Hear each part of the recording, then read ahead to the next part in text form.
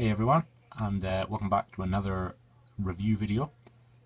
So the last video I did, reviewing Johnny, I had a lot of fun doing it, and I thought I'd do another review here on a figure that, again, I haven't been able to find any reviews myself on, and that is Silver Chariot from Part 5.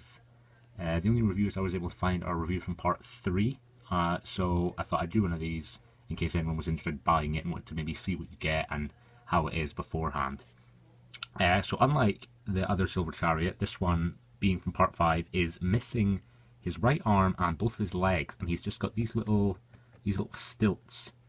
So he doesn't stand up on his own, so when he is on display he is going to need the stand that comes with the figure, because he will just fall down. He will not stand up on his own. Yeah, but we'll take a look at what he comes with here. So he comes with an alternate head, which is from Part 5. Plot significant stuff. It's when he gets hit by the arrow in his final fight. He also comes with, of course, his sword, his rapier. He comes with two sort of holding hands. They both have holes in them, so he can hold his sword. And he comes with two sort of open hands, one that's sort of all the way, the fingers are fanned out, and the other one where they are sort of quite close together, sort of relaxed hand. The other accessory he comes with this little laptop here. This is Polnareff's laptop, and you can see it's got pictures of the gang from Part 5 in it, and it opens and closes just like a normal laptop. He comes with the turtle, Coco Jumbo, I believe. And he has two versions here, one where he's out of his shell and one where he's tucked in his shell without the key in his back. And he also comes with the key. And the last accessory, one of the coolest, he comes with is the stand Requiem arrow. Now, unfortunately for me, my Polnareff's hand was a bit tight while trying to fit the arrow for some poses, and it unfortunately snapped my arrow in half.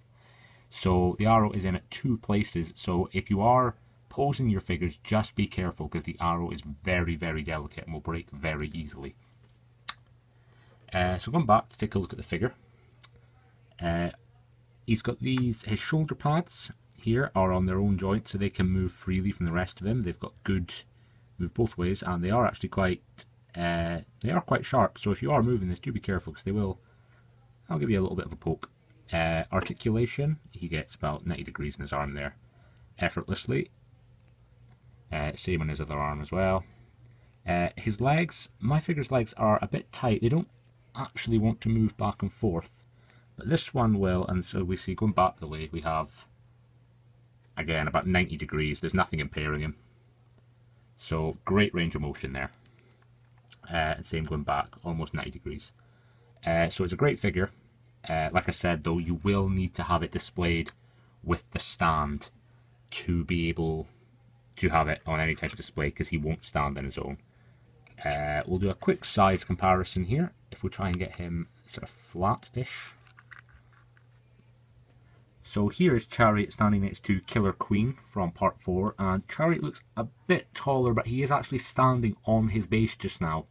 So that tiny bit difference between them is the base making that up. So he's about the exact same size as Killer Queen. So the average stand size within this series of figures. And here he is standing next to his user Polnareff from Part 5, sitting there in his wheelchair.